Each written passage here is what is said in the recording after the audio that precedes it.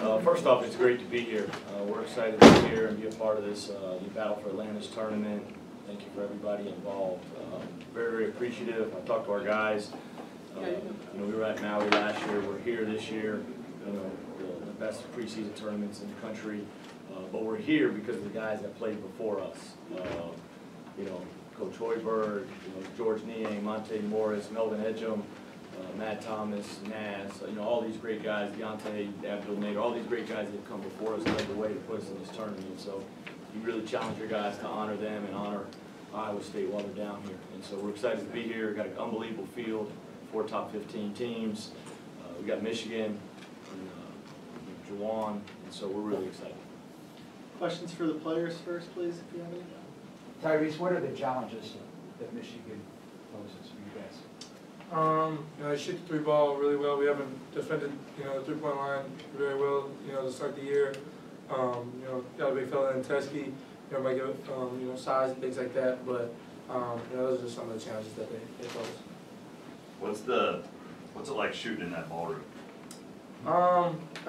At first it's just like you're on a long flight, so you're just getting used to shooting it's the same as any gym. Just a little bit different just because of depth perception and things like that. But you get used to it. Terry, what allows you to the assist numbers you have? Why do you think you've been as successful as you have? Obviously, you need guys to make shots.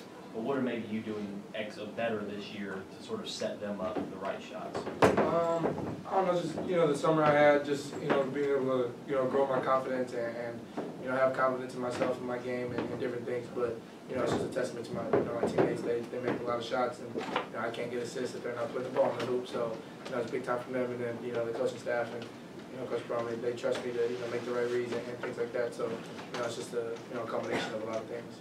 Mike, how do you feel you're adapting? I don't want to get called in a new position, but a new role a little bit maybe? Yeah, no, I'm just trying to do what I can, be in the right positions, be ready when Reese finds me, and try and crash the glass as much as I can. Offensive rebound the ball, which I think I'm doing a pretty good job of so far this year. And just make sure my defense is in the right positions there, and guarding, putting pressure on the ball, things like that. How do you feel your shot is? It's good. I feel like it's good. Yeah. I don't know exactly what it is, but yeah, I feel like I'm shooting the ball pretty well, and I got a lot of confidence in it right now. Mike, Teskey's one of the better post defenders in the country last year. What kind of challenge is that for the big guys tomorrow? Yeah, obviously he's just he's 7'1", 260-some pounds, so he's he's going to be a presence down there. We got to push him off the spots, not let him catch it too deep on us. And just make sure we're attacking him, getting into his chest, getting into his body on offense. So just not really be effective as a shot blocker or anything like that. Anything further for the players? Are you too young to watch like Juwan Howard much, or just curious? Yeah, I saw the documentary. Yeah, I watched the documentary plenty of times. So that's all right. 5'1"? Yeah, I watched that a lot of times. So that's as much as I've seen him play. And I was a big fan of the Heat growing up. So okay. He was out. All right, thank you guys. Questions for Coach? What about you? I watched the documentary.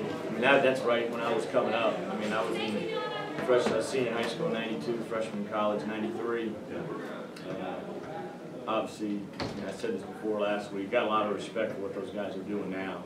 Obviously, you know a lot more about what Chris and Juwan and Jalen are doing, but you know about Ray and Jimmy. I don't know exactly what they're doing now.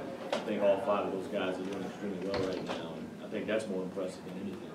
In what ways are Tyrese and Simpson kind of the same guy? I think they're both winners. We recruited Xavier Simpson really hard when he got the job.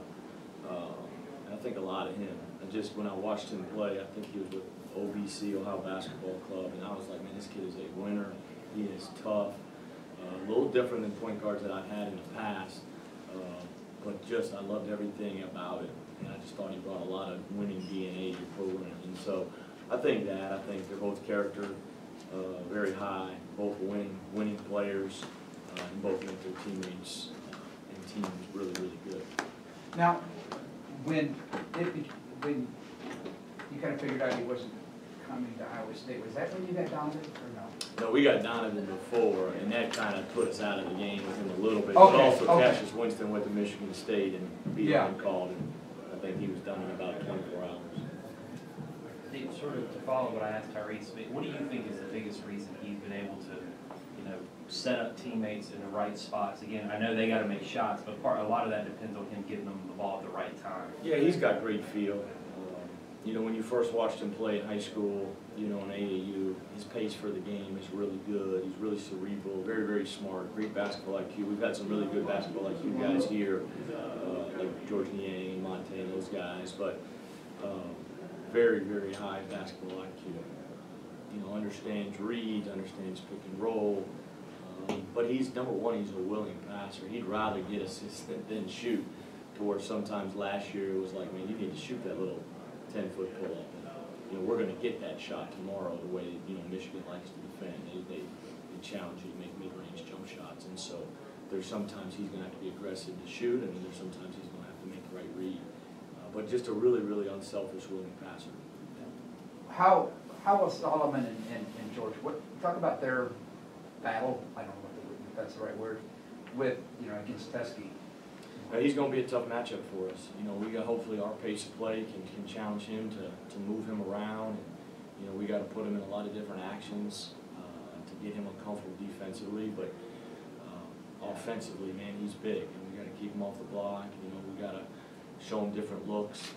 We got to keep him off the glass. But he's big, and he gets his jump hook. He can score, but also too, he does a good job of keeping everything in front defensively and walling up and being big at the rim. So we got to be smart when we attack. Solomon and George, they're kind of thunder and lightning. Are they kind of the perfect combination for you in there? Yeah, I think they bring two different things. Solomon does it by grit and toughness. George does it by length, athleticism, and really being able to block shots and change shots at the rim. And so they both off to a really good start. I know George is top 5 in the country in blocks. I think both have gotten better offensively around the basket, so we're trying to make emphasis on throwing inside a little bit more than we have in the past. But they've both been really good for us. And, at some point we're trying to see if we can put them together out there. If we do that, we just got to continue to add some things defensively. We're probably not at that point right now. How are you guys health-wise right now? We're good. Health-wise, we're good. We're in a good place. Thank you, Coach. All right, guys.